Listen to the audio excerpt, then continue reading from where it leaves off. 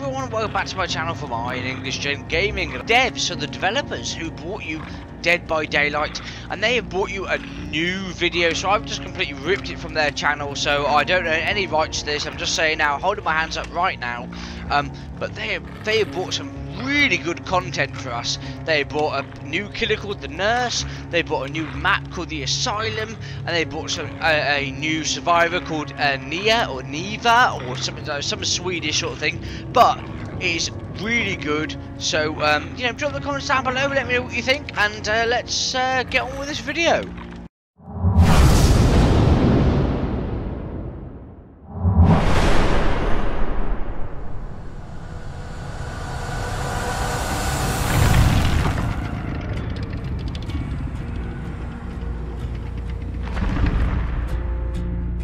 Insanity is something odd, something that you're not really able to grasp until you've stared it in the eye, either in the eye of a mad killer or in your own reflection. Welcome to the Asylum. Nowadays, the Asylum is a shadow of its former self. Long ago, the Crotus Pren Asylum held violent and twisted minds that scared even the most seasoned physician. Today, it is part of the realm of the entity, where survivors only get a taste of what patients endured every day. The Nurse is a former orderly that worked day and night with the most distorted minds ever encountered. But now she roams the realms of the entity searching for survivors. The Nurse uses an old bone saw as her main weapon, stabbing at anything that crosses her path. It inflicts not just pain, but also horror, as you know what it's been used for. The Nurse's power is called Blink, which makes her able to teleport in a straight line. She can cross through walls, survivors, and other objects. With a little skill, you can even chain several smaller blinks to travel even longer distances. The Nurse has grown accustomed to blood, and she can sense and feel an injured survivor from afar. So try not to get hurt. And whether you should help someone or not is not an easy call.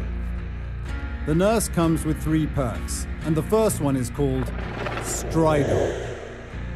Stridor makes breathing even more audible as survivors get hurt. So even if you manage to flee after you got hit, it's easier for the Nurse to find you. The second perk is Thanatophobia. Every time a survivor is hooked, dying, or injured, survivors are punished by slowing down, sabotaging, repairing, and healing. This forces survivors to work as a team. The third and final perk is a Nurse's Calling. This unlocks the potential in the Nurse's aura reading capability. So all survivors trying to heal or are being healed have stronger auras, making you easy prey as you tend to your wounds. Nia is of Swedish descent and is a tagger and a bit of a troublemaker. In her early teens, she started to rebel, and her parents felt that she lacks that thing that makes everyone else normal. But as history has taught us, this is just a case of parents that just don't understand. Nia has spent a lot of time on skateboards and dodging cops, so she's used to moving fast without being seen, and she has the balance of an alley cat. Nia comes with 3 perks, where the first one is Balanced Landing. As Nia falls long distances, she doesn't lose her balance. This makes fleeing even easier, as she can just keep going after a drop. The second perk is Urban Evasion. Nia's walking speed in crouch mode is increased. This makes it easier for her to sneak away fast, but still remain hidden. The third and last perk is Streetwise. Nia's consumption rate of items is reduced, making everything last a bit longer. As you enter the Asylum, it might take a while until your mind adjusts. After that, it's up to you to figure out if you're part of the staff or one of the patients.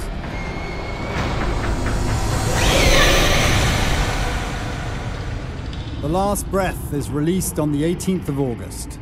Let us know in the comments what you think about it.